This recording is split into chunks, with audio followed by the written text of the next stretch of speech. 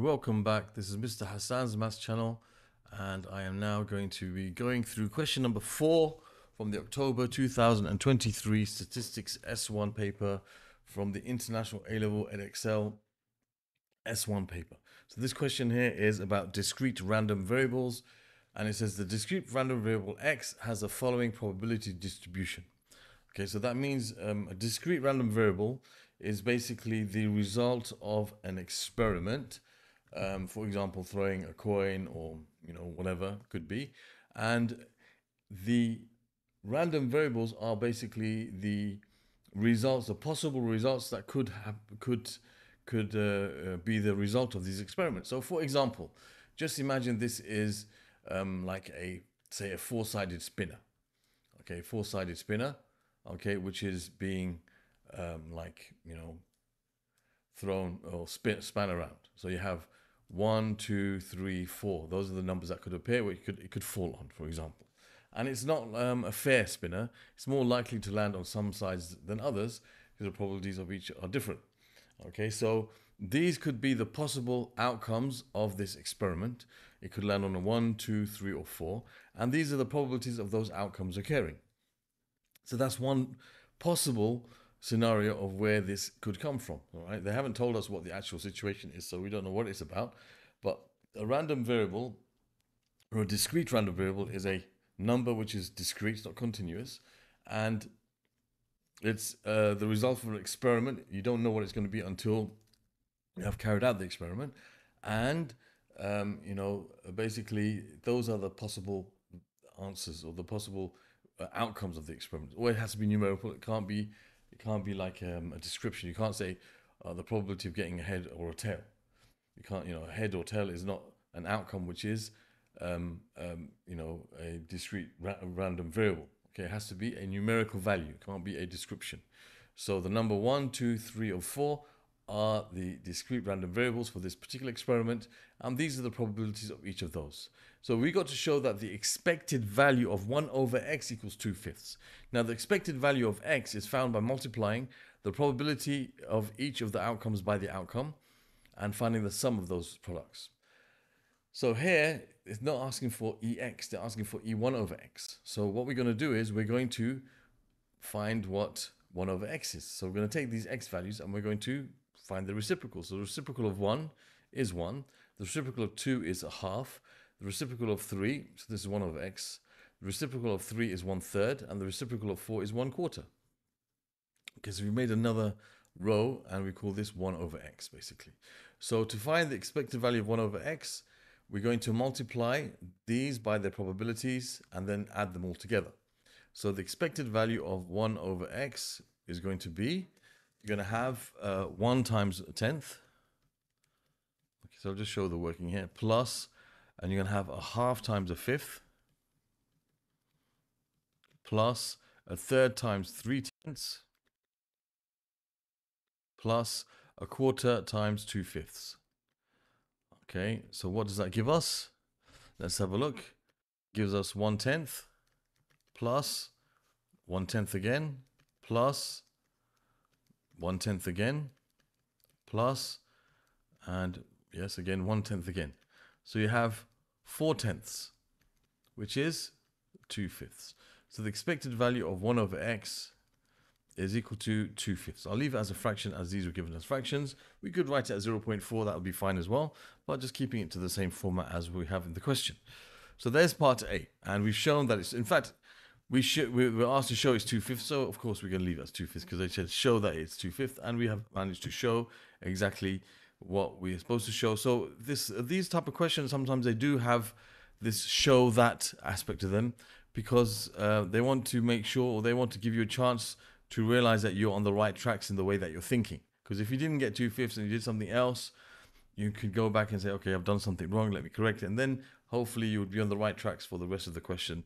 So you won't, lose out on the whole question. So that's why a lot of these questions, at the beginning, they say show that, and then you can be quite confident that your train of thought is correct, the way you're thinking about the question.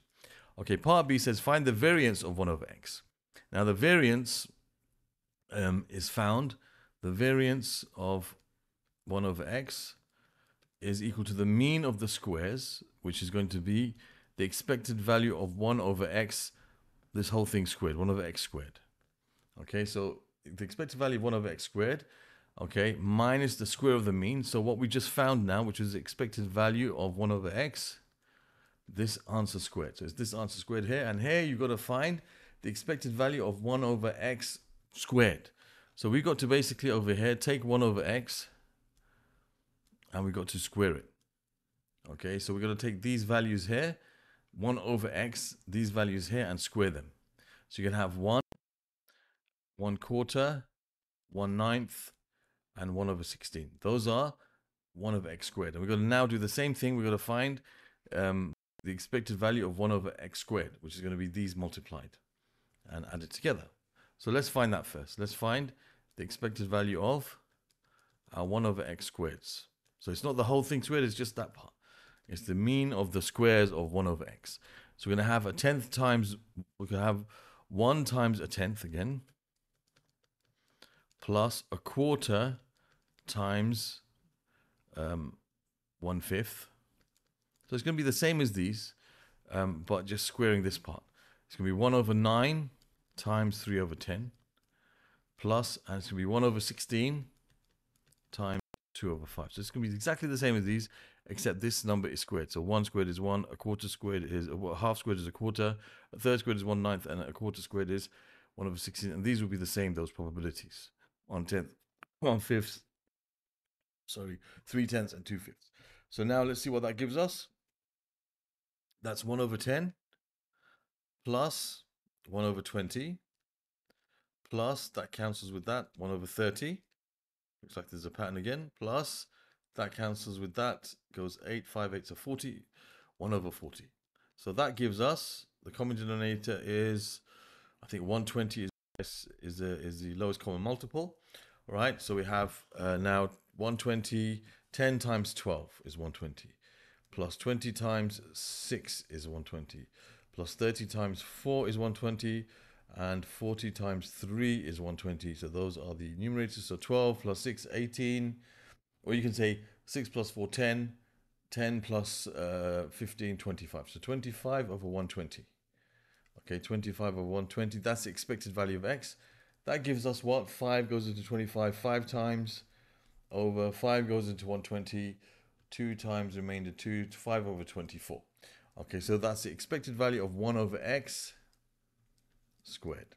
Okay, so now we can say that the variance of 1 over x is going to be equal to this number, which is 5 over 24, minus the square of what we found, 2/5. Minus the square of 2/5. So you're going to have 5 over 24 minus 4 over 25. I'll just use the calculator with that one. So 5 over 24 minus 4 over 25. That gives us 29 over 600. 29 over 600. So there is the variance of 1 over x equals 29 over 600. Let me write that a bit neater. 29 over 600. So there's the answer to part B. And there's the answer to part A. Okay, so there's the answer for this question, A and B. Okay, now we're going to go on to part C. It says the random variable y equals 30 over x.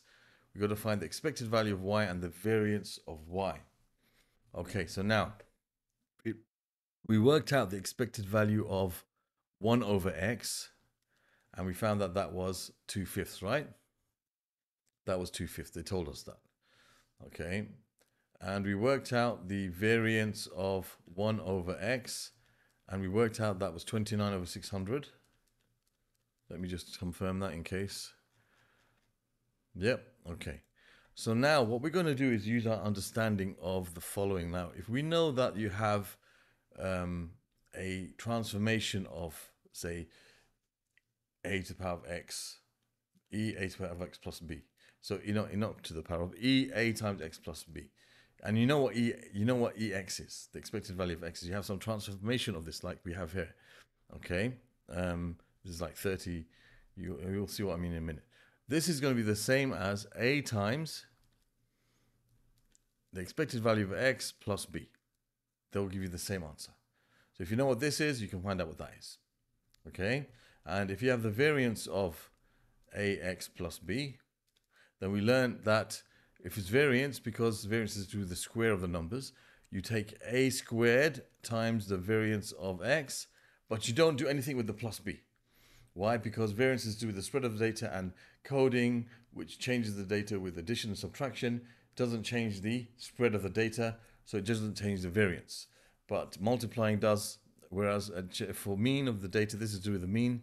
Adding and subtracting, multiplication, division both affect the mean of the data. So that's why they both are used here. So it's A times expected value of X plus B, and here it's A squared times the variance of X without any addition of the B to it. Okay, so we're going to use that to answer this question. Now, first of all, we know e to the e of y, the expected value of y would be the same as the expected value of 30 over x, because y is equal to 30 over x. So this is the same as saying the expected value of, you could say 30 times 1 over x, because that's what 30 over x actually is. So if we look at this, okay, pattern here, this will be basically 30 times the expected value of 1 over x. That's what it would be. So that's equal to 30 times, but we have the expected value of 1 over x, which is 2/5. 5 and 30 cancel out, leave you with 6. So you have 6 times 2, which is 12. So we can say the expected value of y, therefore, is equal to 12. Okay. And similarly with the second, this is part 1. Part 2, the variance of y. We use the similar kind of idea. The variance of y is basically the variance of 30 times 1 over x, following that same logic. But now we're going to use this. We know the variance of x is 29 over 600. So we can say that this is going to be 30 squared times the variance of 1 over x. Okay, which is going to be 900 times, and the variance of 1 over x, as we saw, was 29 over 600. Times 29 over 600. They cancel out 6 and 9. 3 goes into that 3 times, sorry. That's 3 times 3 over 2. So you have 29 times 3. So 30 times 3 would be what? 90. That's going to be 87. 87 over 2. Just to make sure of that. We have 900 times 29 over 600. That gives you 87 over 2. Good. So that's the variance of y is 87 over 2. Okay, so there's your answer to part 1 and to part 2 of part C of question number 4. Okay, so it's just using these bits of information that we should know from discrete random variables about the transformations of them. So here we know the expected value of 1 over x and the variance of 1 over x, so we can deal with any transformations of them. This is 30 times 1 over x, so we can deal with those. All right, so now for part D, it says find the probability that x is less than 3 given that y is less than 20. Given that y is less than 20. So here we're dealing with y again as well. So if you remember, y is equal to 30 over x, just to... Okay, so we want to find the probability that x is less than 3 given that y is less than 20. Now, x is less than 3, okay, would be these two. Okay, but here, when you have this given thing, remember, if you have the probability of A given B, that means we're making B our sample space. So our sample space is y is less than 20. Okay, so if y is less than 20 is our sample space, if we convert it in terms of x, we can say 30 over x is less than 20 is our sample space. So what does that give us for x? You have 30 divided by 20 is less than x. So that's 1.5. So x is greater than 1.5. So our sample space is values of x which are greater than 1.5. So our sample space basically is all of this. That's going to be our denominator, because we know that the probability of A given B is the probability of the intersection of A and B over the probability of B.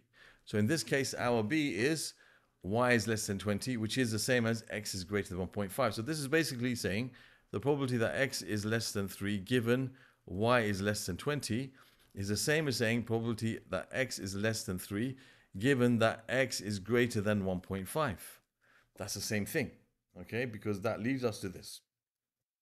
All right, so the probability that x is less than 3, so that's going to be the probability that x is less than 3 intersection with x is greater than 1.5 over the probability that x is greater than 1.5. Okay, so what is the probability that x is less than 3 intersection with x is greater than 1.5? So it has to be less than 3 and also greater than 1.5. Okay, so what's less than 3 and greater than 1.5? Well, it's only this. If we think about that, it's only this section over here. That's the only part which is less than 3 and also greater than 1.5.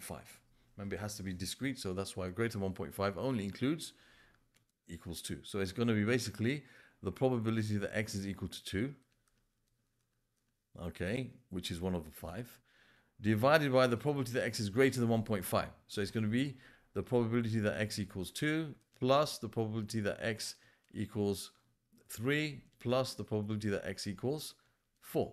Those are all greater than 1.5. So that will give us our answer. What's the probability that x equals 2? It's going to be 1/5. Divided by the probability of them added together. So it's 1/5 plus 3/10 plus 2/5. So you end up with 1 over 5 divided by, that's going to be 2/10 plus 3/10 plus 4/10. So let me just write out 2/10 plus 3/10 plus 4/10. Okay, so that gives us what? That gives us 1 over 5 divided by, that's 5 plus 4, 9 over 10, which is the same as 1 over 5 times 10 over 9. So you end up with a cancelling, so you're left with 2 over 9. So the probability of the original question, which was x is less than 3, given that y is greater than, y is less than 20, given that y is less than 20, that was the original question, is equal to 2 over 9. So there's the answer for the last part of the question. And there we have, this question answered. It's a bit strange here, this part here, but it's not something that's, too difficult. Have to just relate everything in terms of x by using what they gave us. That's all. And this conditional probability, again, come up a lot in these type of questions lately. So you have to understand that this is basically where you make what's after the slash sign is given. That's our sample space. So our sample space is what's over here. Y is less than 20 means, in this case, x is greater than 1.5. So it's going to be all of this. That's our sample space. And, when you have given, so it's like this and this together, you have to find the intersection between them. And the intersection between them is basically the only thing where x is less than 3 and greater than 1.5. It's just that one, when x is equal to 2. And there we have our answer for the question. And other questions from this particular paper can be found in the playlist. It will appear in a link at the top of the page here at the end of the video. Other questions from this topic of discrete random variables in general from S1, you can find lots of examples of them in this playlist over here. You can subscribe to my channel by clicking on this link, and the link here will take you to a video which tells you how to use my channel effectively and find all my index kind of links, PDF links with all the different things that I am going through. Thank you for watching, and see you soon.